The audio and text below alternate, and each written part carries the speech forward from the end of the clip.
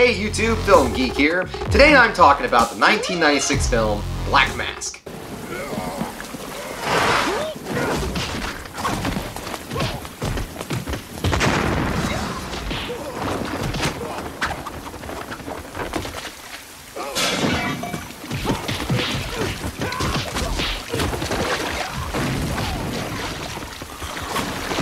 Black Mask is directed by Daniel Lee and starring Jet Li as the Black Mask. So the story of Black Mask goes like this. A survivor of a super soldier project must fight his former comrades as a masked superhero. Black Mask was released in Hong Kong in 1996, then was redubbed and re-released in the United States in 1999. The movie had a decent run in Hong Kong, grossing about $13 million. The same could be said for the United States. The theatrical run was about the same, grossing just a little over $12 million. The movie wasn't necessarily a massive flop or anything, and it did spawn a sequel. Now, I haven't seen the sequel, but there is one out there. It came out in 2002, Black Mask 2, I believe. I don't think it has any other title. And yeah, it came out in 2002.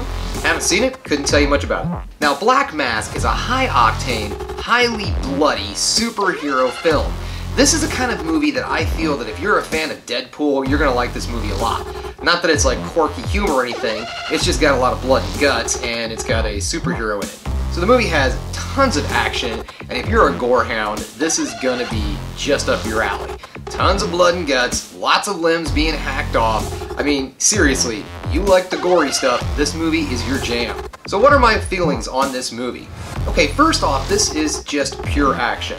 There is not a lot of story here. You watch this movie to watch limbs get hacked off and heads get blown off. That's the only reason you watch this movie.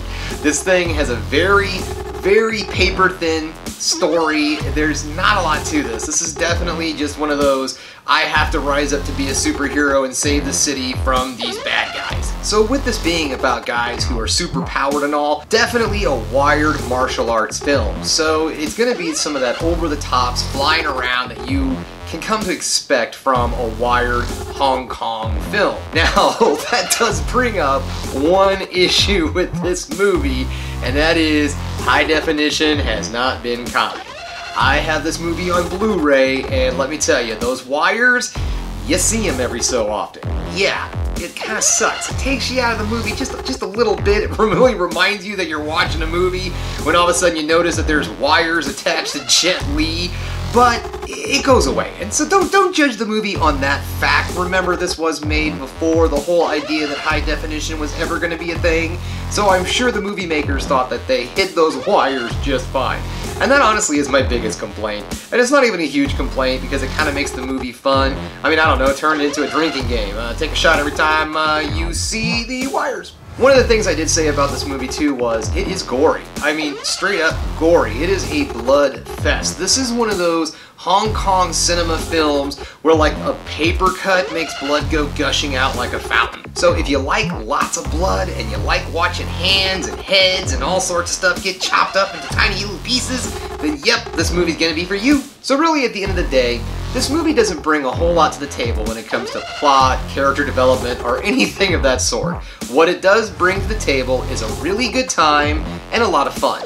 This is definitely a movie that you're going to want to watch with your friends or someone else so you can all do the same thing and go, oh, at the same time, because I know it's more fun to do that with a group than doing it by yourself. I mean, when I watch this movie by myself, I sit in here and I look like a moron, like if someone filmed me, it's just me sitting on a couch and all of a sudden going, oh! So yeah, this is one of those movies that you want to watch with your friends, make funny faces, crack some jokes. This isn't a so bad it's good movie.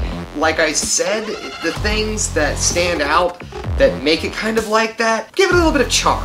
Let's just put it that way. Okay guys, that's all we have today for the Film Geek. Thanks again for checking me out. Don't forget to hit that subscribe button if you haven't already. We're just 12 away from our goal of 100 before the end of the year, so go right ahead and subscribe if you'd like to help out. If you like the video, please hit a like. Don't forget to ring the bell for notifications so you know when I put one of these videos up. And as I always like to say, keep watching movies. You know I'm gonna.